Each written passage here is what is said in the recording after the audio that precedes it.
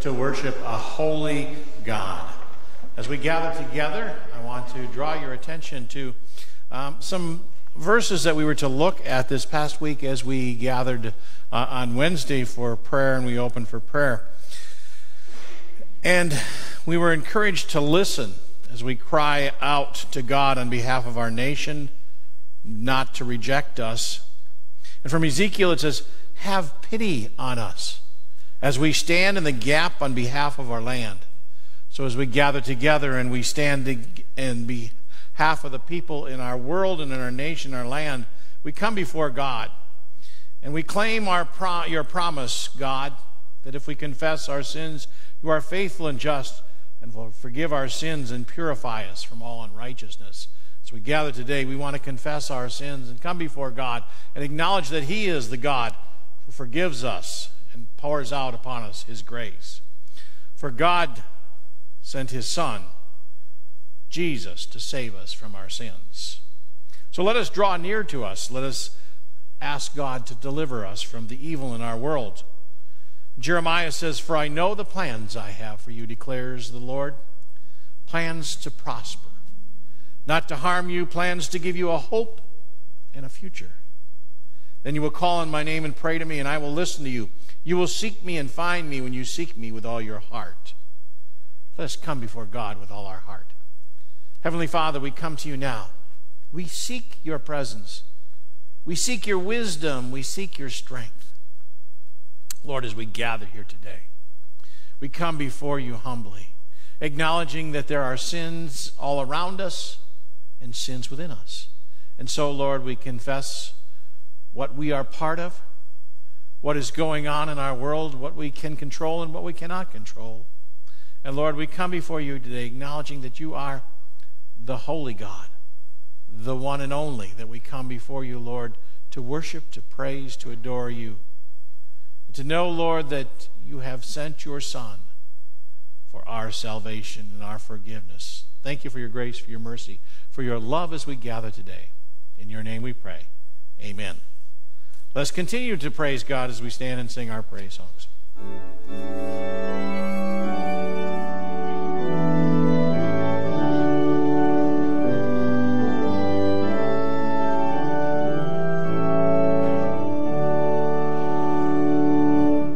We praise thee, O God, our Redeemer, Creator, in grateful devotion of tributary bring.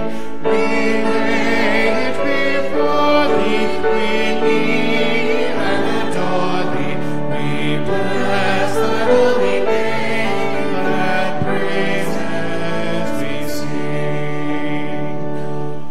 We worship thee, God, fathers, we bless thee. Through life so that endless thou hast been.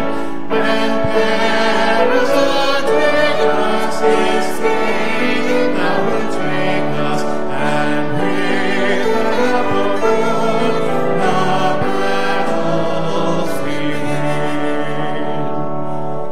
With voices united, our praises we offer to thee, great Jehovah, again anthems we raise. Thy strong arm will guide us,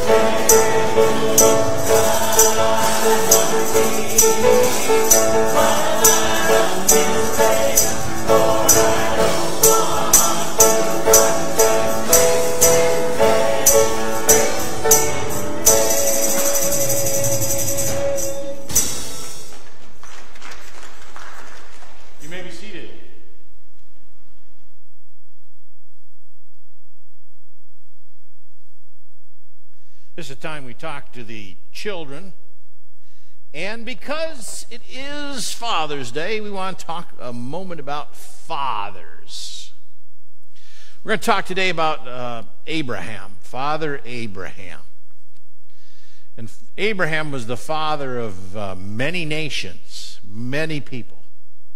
So I thought I'd do a little survey here and ask, in your family, what is the largest number of kids that somebody had that you know of, like grandparents or whatever? Anybody come from a family that had a family of 12 or more? Anybody knows 12 or more? How many? 15. How many, Carol? 13. 15. Imagine 15 kids. We had 2, that was enough. 15 kids. We think that's a lot.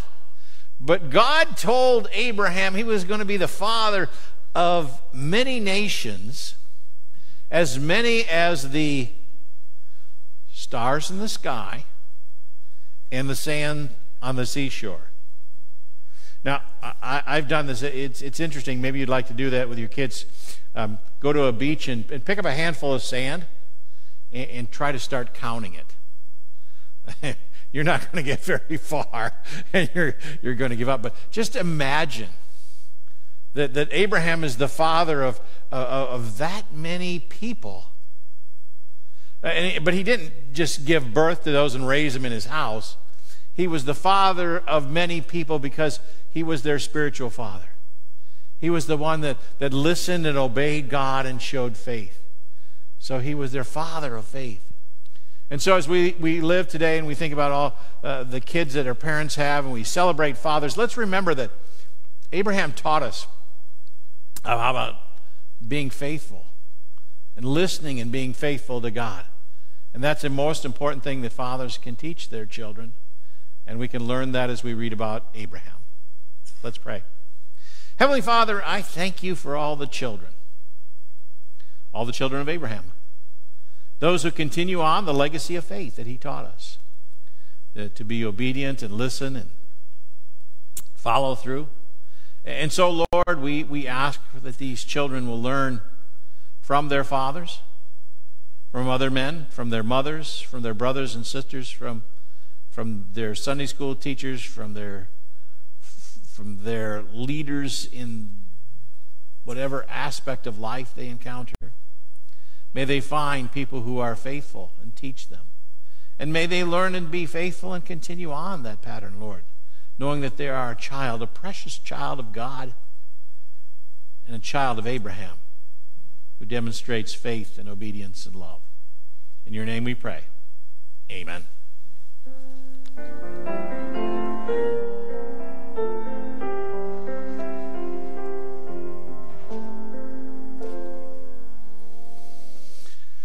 Have your Bibles with you? You're going to turn to Genesis chapter 22, verses 1 through 18.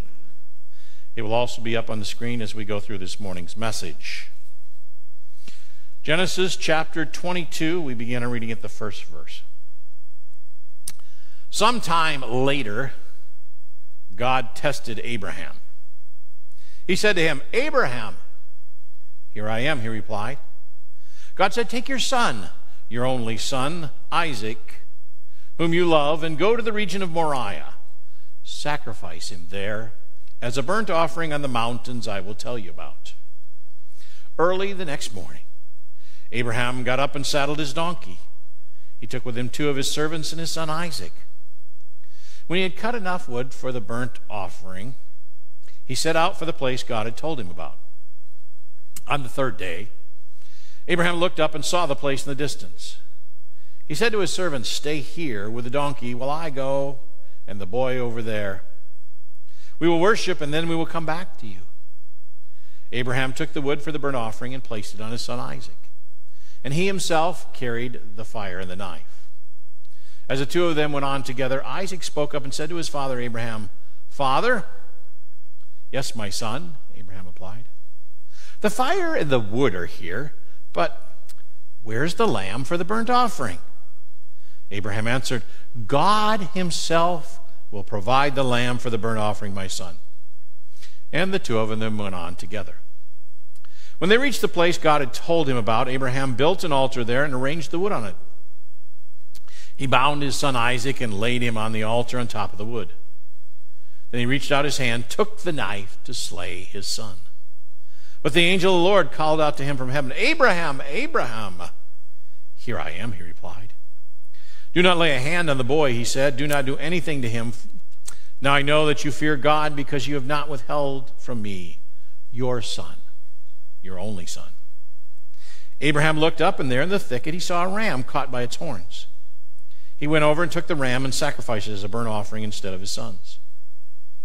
So Abraham called the place, the Lord will provide. And to this day, as it said, on the mountain of the Lord it will be provided. The angel of the Lord called out to Abraham from heaven a second time and said, I swear by myself, declares the Lord, because you have done this and not withheld your son, your only son, I will surely bless you and make your descendants as numerous as the stars in the sky and as the sand of the seashore. Your descendants will take possession of the cities of their enemies, and through your offspring all nations will be blessed because you have obeyed me. Here ends the reading of God's holy and inspired word. Let us pray. Lord, we come to you today. We've opened your word, and now open our hearts to listen, to be obedient, to be receptive, to learn from you, to be challenged by your word. May your word be what guides and directs our life, our words, and our deeds. In your name we pray. Amen. Well, welcome to Father's Day. I didn't open with that. I thought, well, we'll just wait a little while, see if somebody may have forgotten. Didn't want to shock anybody. But most of us know it's Father's Day. And on this Father's Day, we want to look at, the title of the message says, Father of all time. Now, you may be wondering, who voted on this? Who decided? In years past, we've had the Man of the Year and the Woman of the Year that Time magazine would put out until 1999, and then they changed it to Person of the Year. And that was voted on. But there's no voting on who is the father of all time. I did some research to look at if they had anything like this, and the only thing I could come up with is the 5 best fathers. I'm not sure how they figured that out. And the 5 worst. And I know how they figured out the 5 worst. Because one of the worst fathers of all time was Herod the Great. And if you know the biblical accounts, Herod the Great had family members killed because he was afraid that they might overthrow his kingdom. So he was very ruthless. And so you can see why he would go to the head of the line as one of the worst fathers of all time. But today we're looking at Abraham. I classify him as the father of all time.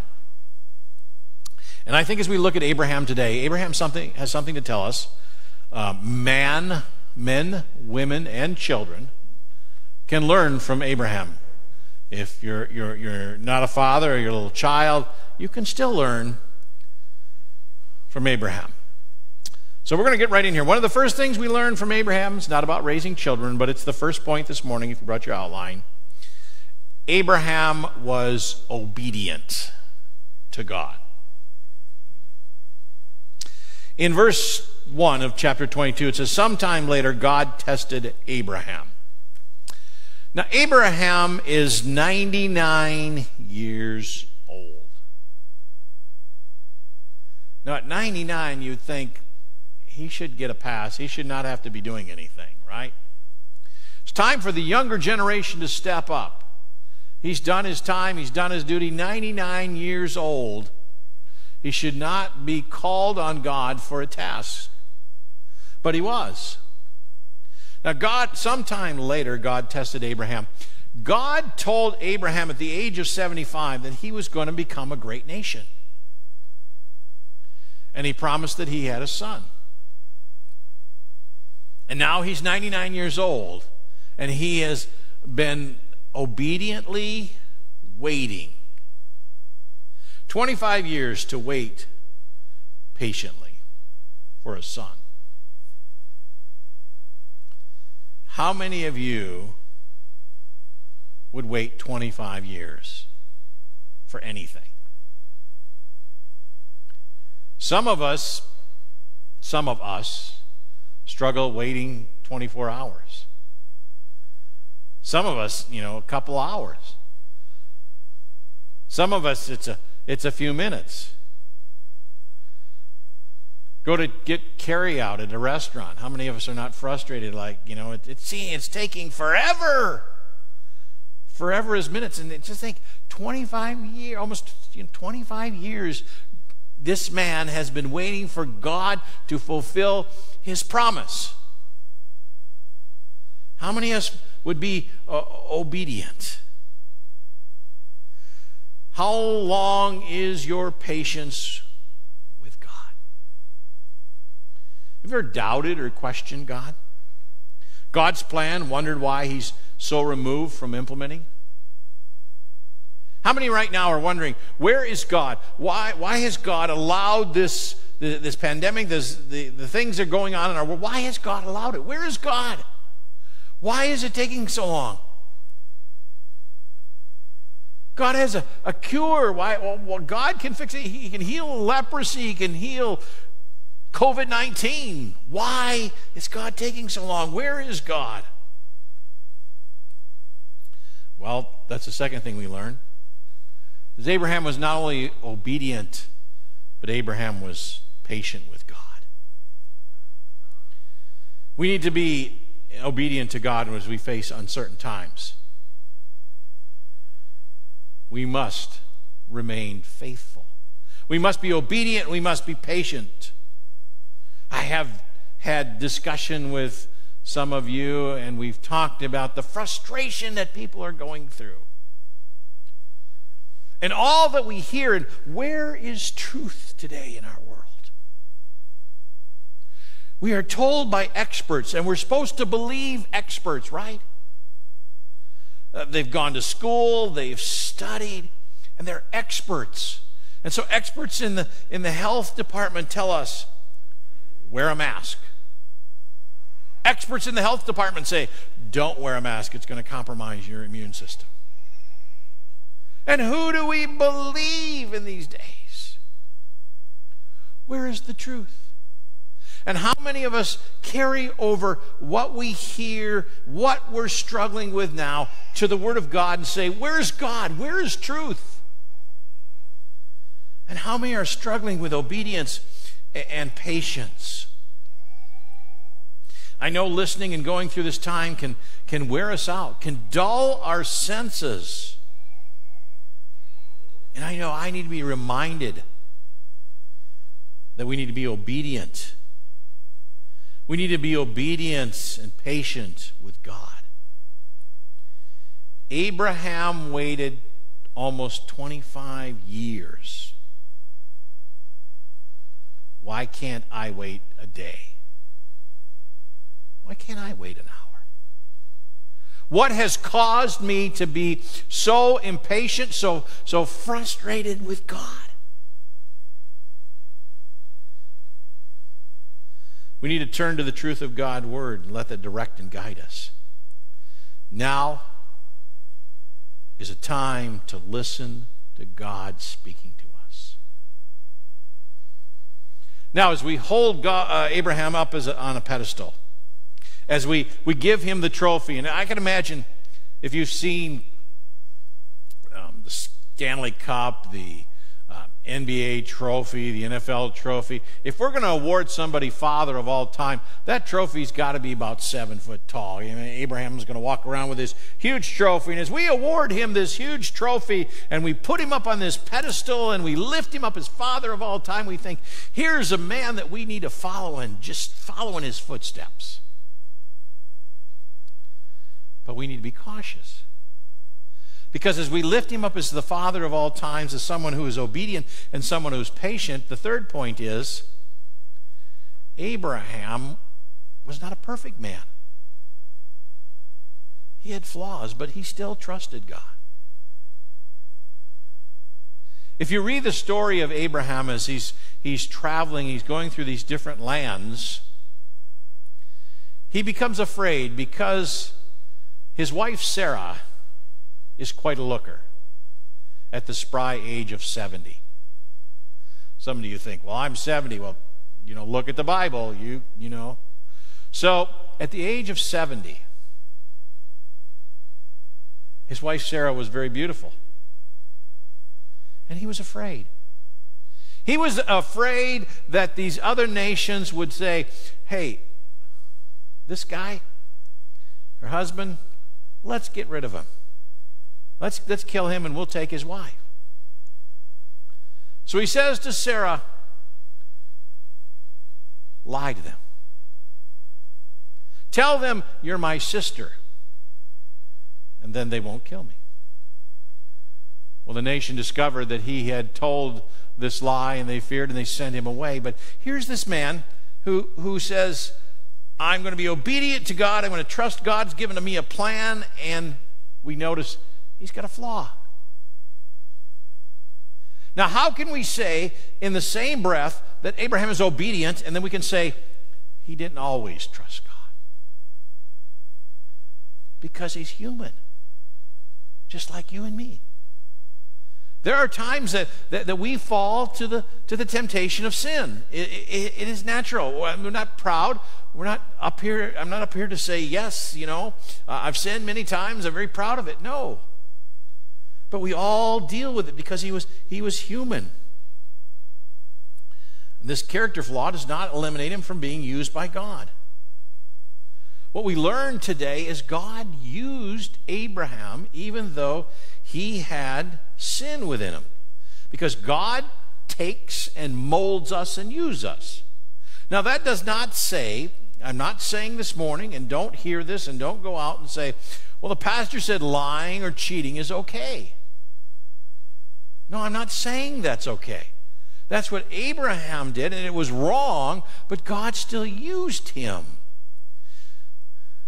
And we all battle with right and wrong. But God can still use us. Of course God can use us. If God were not going to use sinners, who would he use? Because we're all sinners. What book of the Bible do we find for all have sinned and fall short of the glory of God? What book? Anybody know? I didn't ask you for the verse. I thought that'd be too hard. All have sinned and fall short of the glory of God. Romans. Paul, Romans. Yep, Romans. The book of Romans. All have sinned and fall short of the glory. Not just some, not just certain people, not those other people who we see and we point out.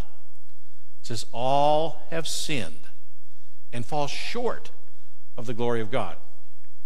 So God has to use Abraham. There's not other choices. The only perfect person was Jesus Christ, who had no sin. So Abraham, in spite of his flaws, was used by God to be the father of many nations. So Abraham has this son. And here he is tested in chapter 22. Sometime later, after everything that had gone on, after he had lied, and after God had made the promise, and he's waited all this time, God tested Abraham. Now it's interesting, in verse 2, God said to Abraham, take your son, your only son. I kind of find that God has a sense of humor. Because every time he's talking to Abraham, he reminds him.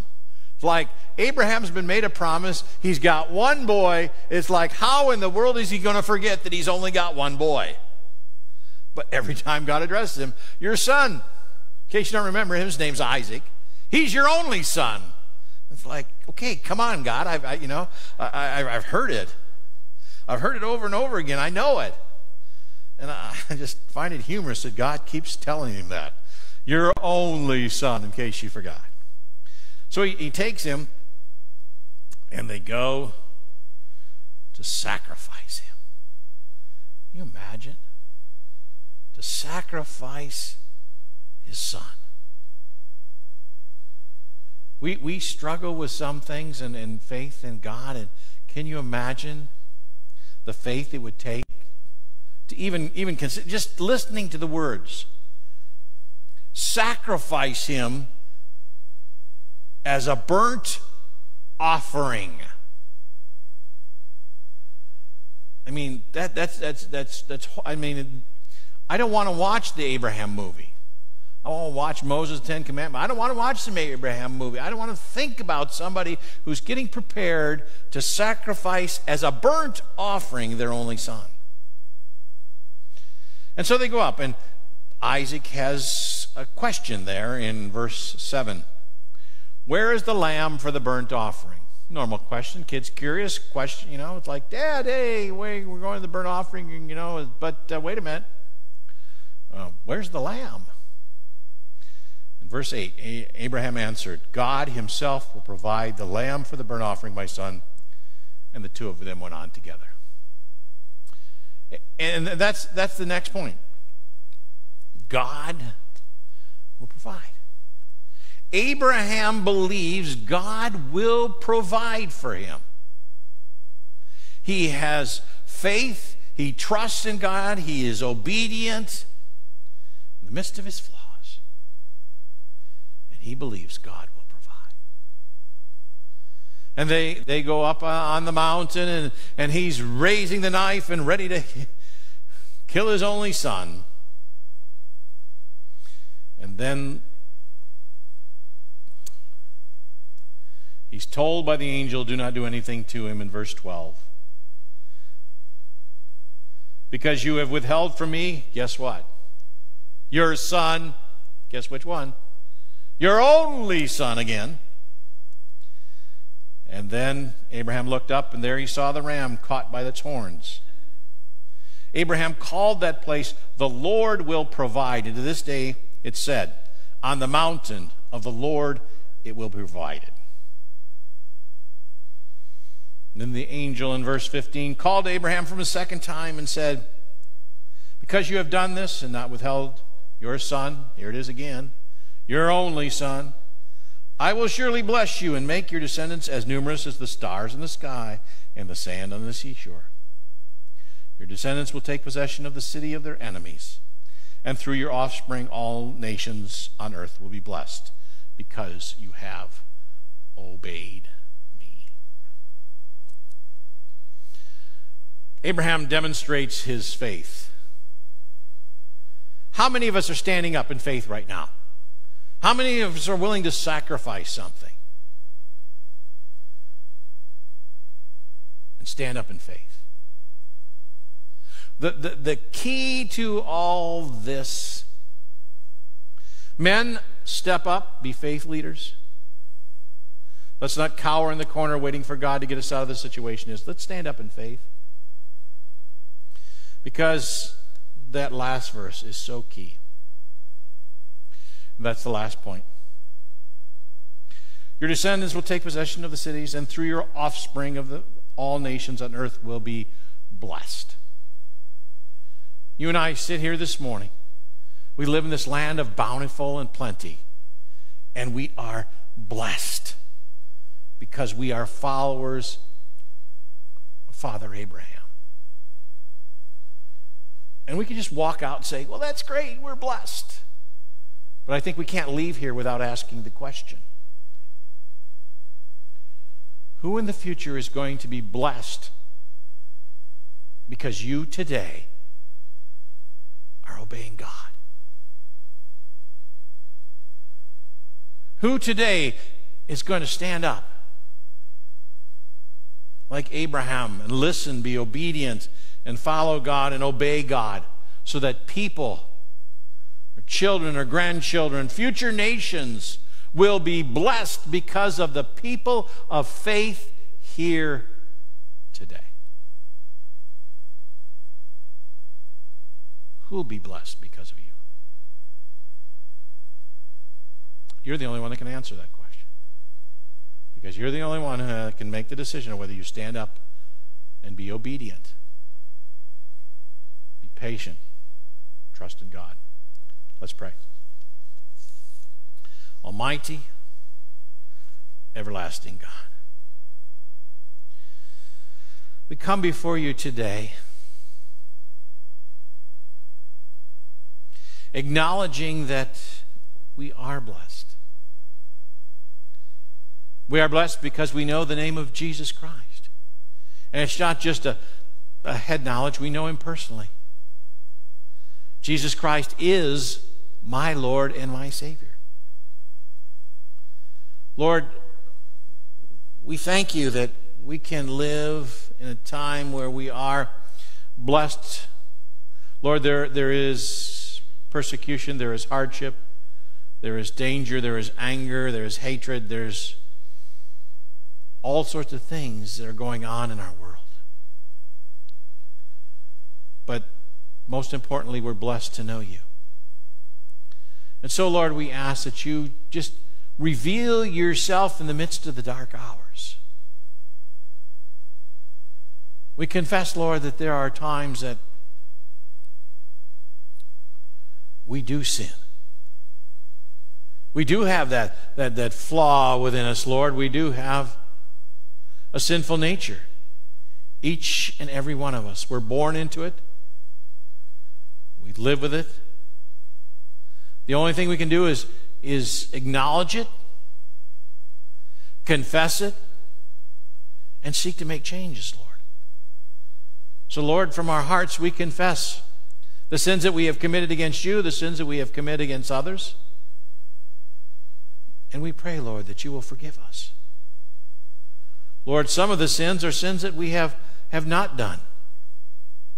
In the story of the Good Samaritan, people walked by on the other side. Lord, forgive us for the time that we've ignored or we've turned away from needs. Lord, we thank you for providing for us not only your Son, Jesus Christ, but our daily physical and spiritual needs. We ask, Lord, that you be with the needs of our world. We ask for peace in the midst of all the turmoil. We ask for your love to radiate in and through us and to all people.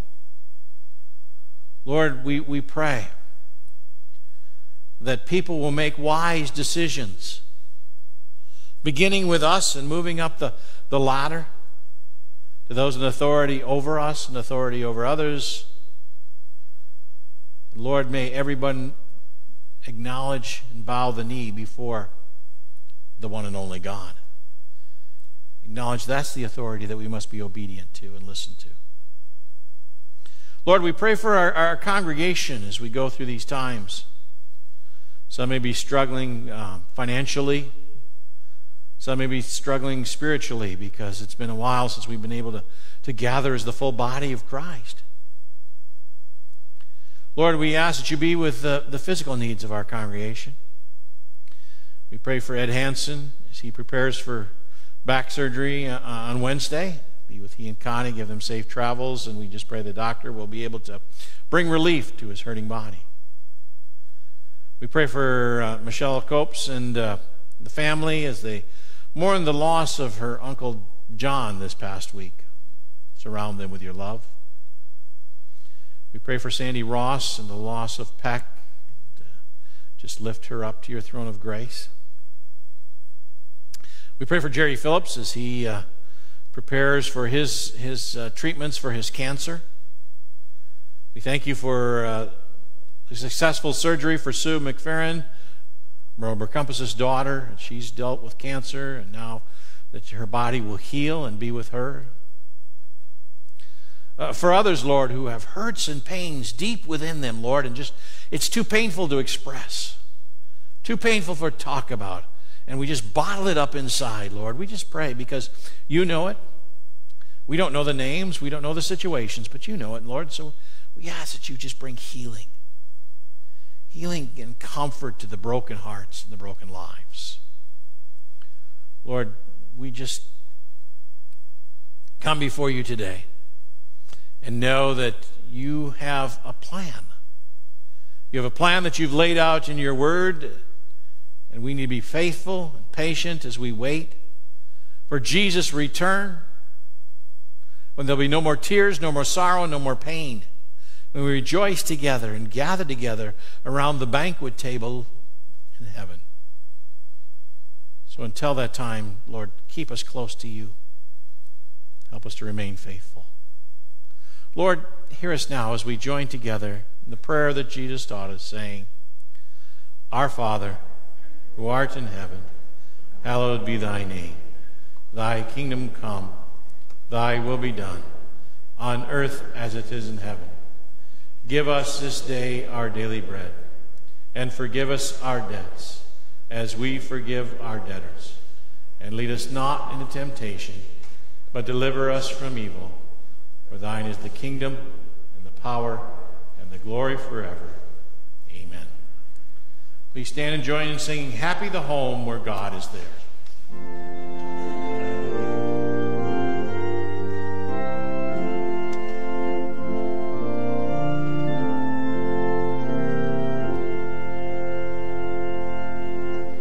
Happy the home when God is there, and love fills every breast.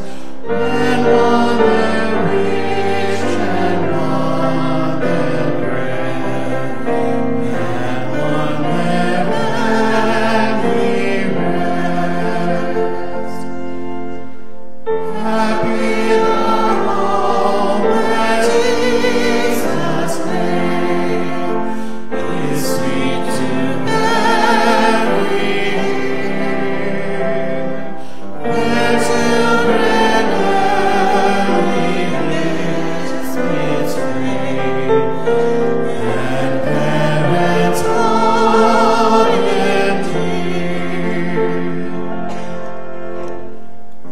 Happy the home where prayer is heard, and praises wont to rise, where parents love the sacred word, and always wisdom rise. You may be seated.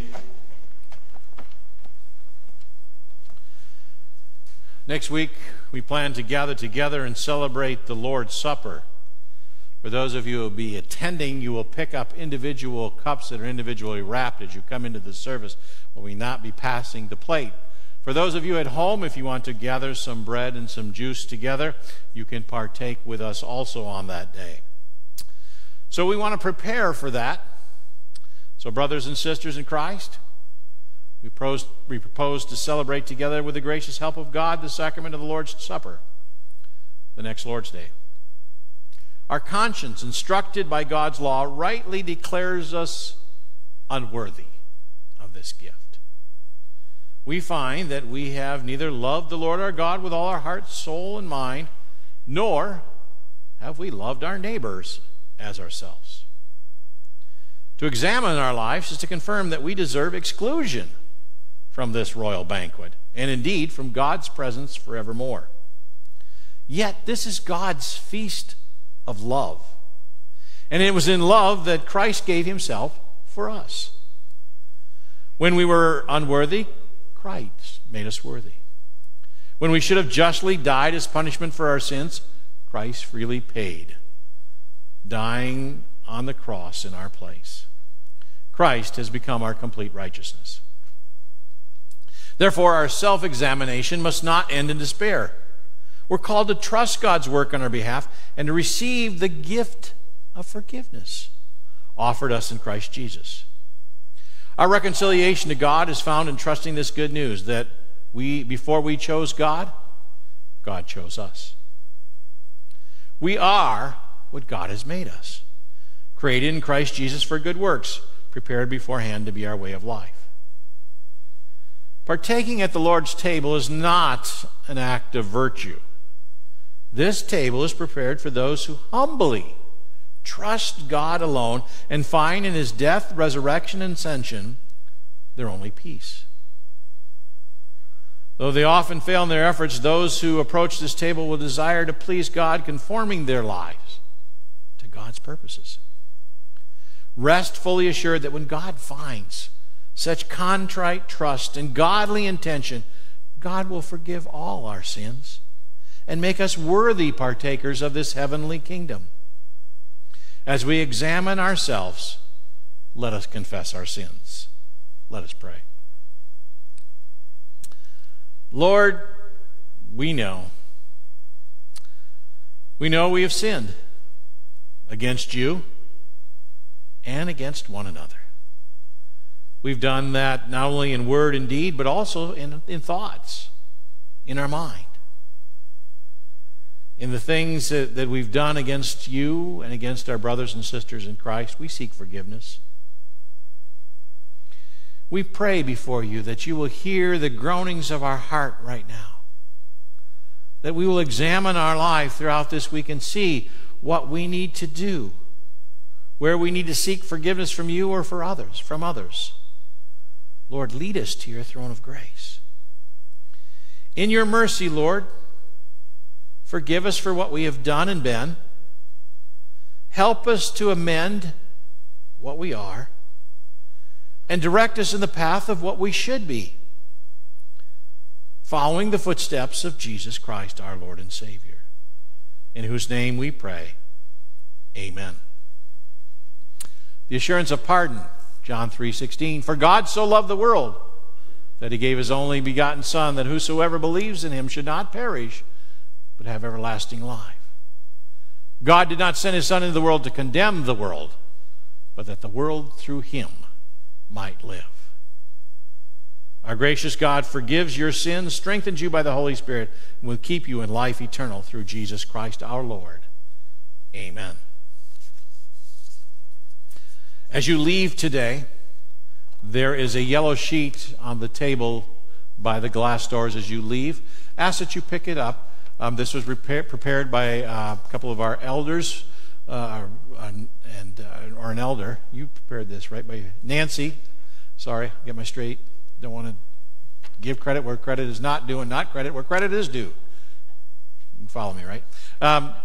Pick one of these. Nancy has prepared for us a daily thing starting tomorrow through the week of prayers and preparation for communion. So pick one of that up. We'll also email that out, but pick one up as you leave today.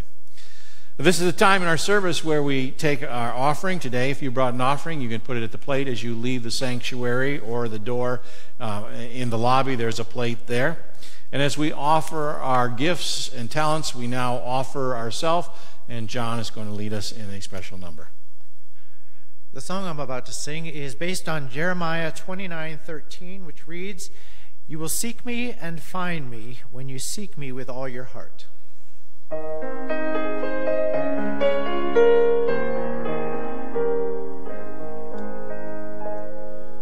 Oh, everyone that is thirsty in spirit, oh, everyone that is weary and sad, come to the fountain, there's fullness in Jesus.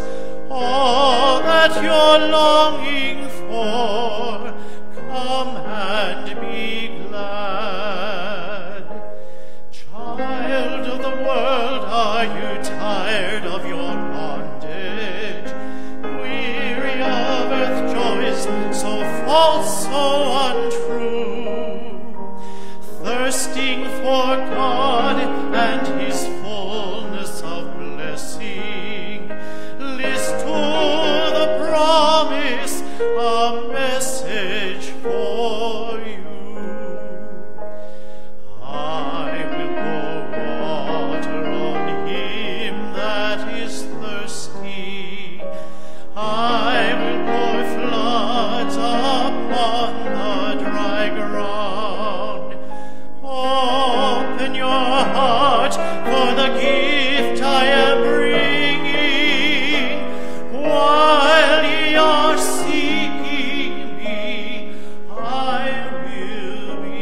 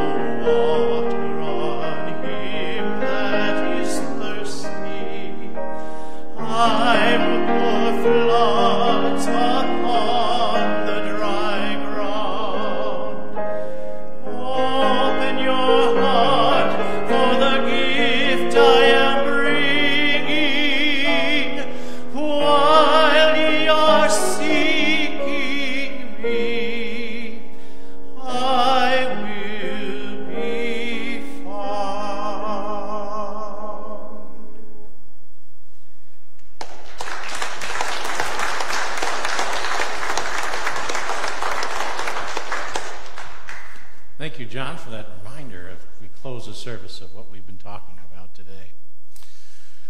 Please stand for the closing blessing. We want to thank you for coming to worship, and for those who are worshiping at home, we want to thank you for being part of our worship today. Also want to remind you that the ushers will come and dismiss you by rows as you leave, and that if you could exit outside, you can don't mingle in the lobby, please, and you can visit out in the parking lot and join together in fellowship there, but try to go out as quickly as you possibly can in the most direct manner. Receive now the closing blessing. May the grace of the Lord Jesus Christ, the love of God, and the fellowship of the Holy Spirit be with you all, now and forever. Amen.